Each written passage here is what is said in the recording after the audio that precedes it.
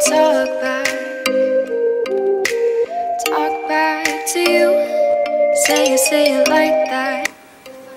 Hey guys, welcome back to my channel. So today I'll be doing this makeup tutorial for you guys, and this is the look that I'm wearing right now.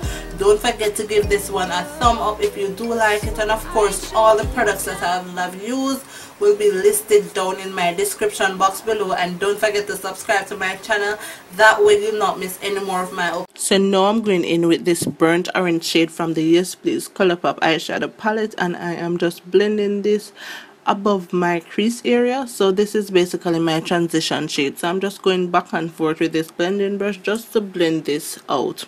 Now I'm taking a much more darker shade in my crease area, and this is a dark brown shade with a red undertone. So I'm using this with a different blending brush just to blend in my crease area and blending these two shadows together. So I'm just going back and forth with this. Now to smooth out the edges of that dark brown eyeshadow, I am going in with this red, it's not red, it's more like a burgundy tone eyeshadow, and I'm just blending this back and forth up in my crease area also. And to define my crease area, I'm taking the L.A.Girl Pro Concealer, and this is their yellow corrector. So it's the yellow corrector in the L.A.Girl Pro.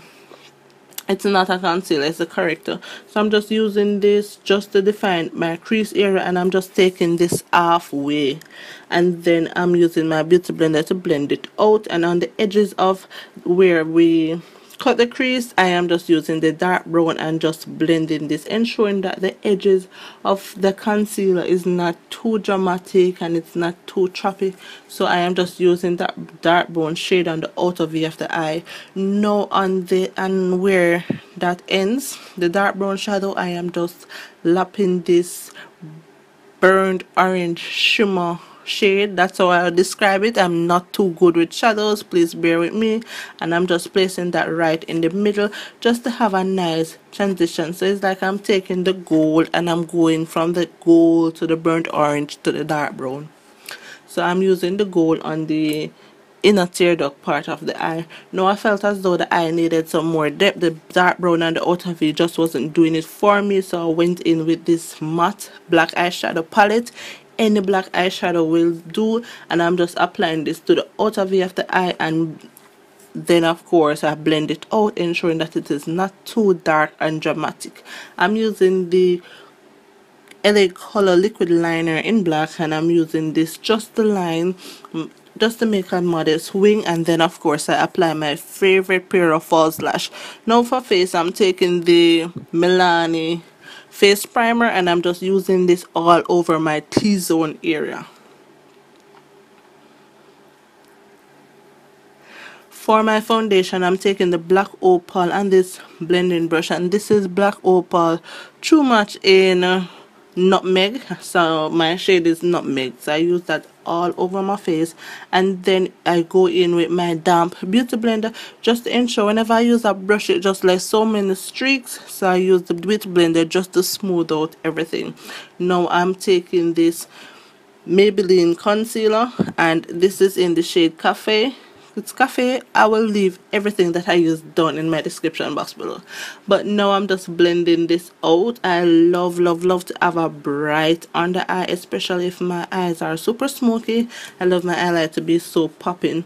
Now I'm going to do a bit of cream contour today, and I'm taking the black Opal Walnut. I think this is the darkest shade, and I'm using this on the areas that I would normally contoured. So before I go in with the powder, I'm just using the cream first and then blending that out with my damp beauty blender. Now to set the face, I am going in with this L.A Colors loose powder, and I'm just using this translucent powder, just a light amount, just to set the face first. Now guys, if you do want a detail setting powder, let me know if you want me to talk about the setting powder that I've been using, that I've been loving. If you want me to talk about the setting powder, because I mean it is so good, it's super inexpensive and so good. Now for the rest of my face, I'm using the Black Radiance contour palette, and I'm using that middle shade from the palette, and this will be my face powder for my all over face. So this is my complexion shade, so I just use this all over the rest of my face before I actually go in and chisel out my cheekbone with the darkest shade. So now I'm taking the darkest shade to go over the areas that I applied that dark cream contour. So in the hollows of my cheek, around my hairline, and this will ensure that you put back the shapes in your face, and yeah, your face just doesn't look flat and it doesn't look like you're wearing a mask, because you put back the shapes in your face. So now to further bake my face, I am going in with this same L.A Color loose powder, and I'm using this as my baking powder. Before I do my under eyes, I just love for that short amount of time to just apply my baking powder. Then after I'm through, I just remove it. So I don't let this sit on my face for too long. But yeah, so now I'm taking this black gel liner, and this one is from Loreal. It is their 171 gel liner, and I am using this in my waterline, and I'm also smudging this in my lower lash line.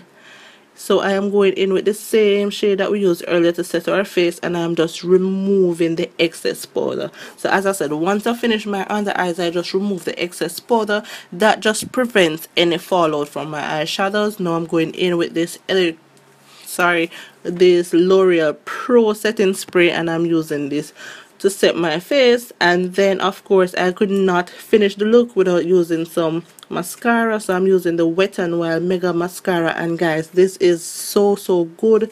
I super love it. And then putting back the shapes in my face, I just take a little bit of that dark powder from the Black Radiance palette, and I'm just going on the sides of my nose and ensuring that yeah, it is well structured. Now I'm taking my favorite highlighter at the moment. I do have a review on this, please to check that out in my description box below. And I'm just applying this, and I did not apply this with any setting spray, like I did not spritz the brush, and look how bomb this highlight is. I am so loving this highlighter. It's my go-to at the moment. So yeah, I'm just highlighting the eye points of my face, my cupid's bow, and the bridge part of my nose. Now I'm taking a dark brown lip liner, and I'm filling in my lips. So I'm basically outlining, then I fill in my lips, then I'll go in with the Kylie liquid lipstick. I think this one is in Vixen. So yeah, I use Vixen on the outside of the lip, all over rather, and then I will be going in with my Colourpop Yes Please eyeshadow palette, the same gold that I use for the inner tear duct of the eye, and I just use my fingers just to pat this onto my lips. And guys, oh, I am just loving the turnout of this look. And yeah, this will actually be the tutorial, guys. I hope you like it. Don't forget to give this one a thumb up if you do like it, and of course subscribe to my channel, that way you won't miss any more of my uploads.